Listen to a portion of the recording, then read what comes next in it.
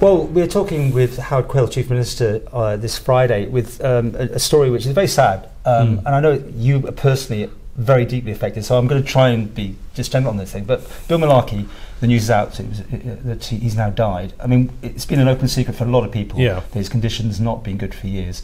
And I think on Tuesday you actually left the Tynwald session to go and say your goodbyes to him at that stage, almost, didn't you? Yeah. Bill died last night with his wife and daughters by his side.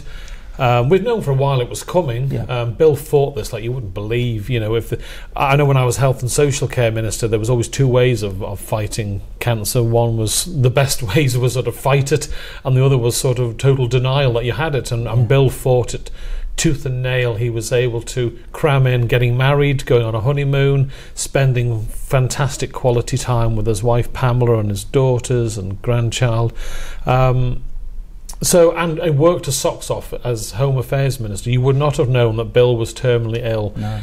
And, you know, he was in Tynwald only a few weeks ago, giving his views in his own style as he used to, and looking after the interest of the people of the Isle of Man and his constituency, Douglas South. Big supporter of yours. Yeah. And you know, so well, personal friend. I've known Bill for years, and we go to events. You know, obviously, his wife Pamela and my wife and ourselves were. You know, you sort of have your political family when you're doing so many hours. That's all you get to see, I'm afraid.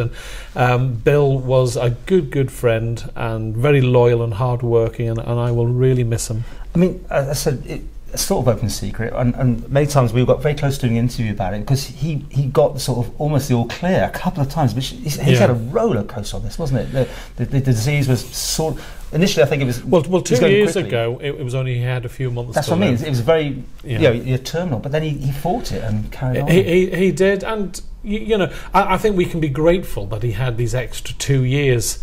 And whilst I am saddened, and I'm sure all his loved ones will be saddened that they've lost their husband, father, grandfather, I'm grateful for the fact that we had those 2 extra years to spend with him. And he worked his socks off as Minister for Home Affairs. He was dedicated.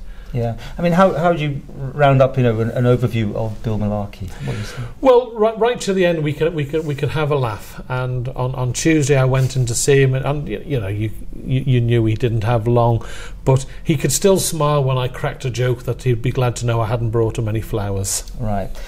Well, we'll leave it there. Yeah. But there's just one shot I want to play you because I knew this was happening, and this is a shot from my press point in the gallery, looking at his seat. And just that empty seat, and I must admit, the idea I thought probably never going to see him take that place again. Yeah.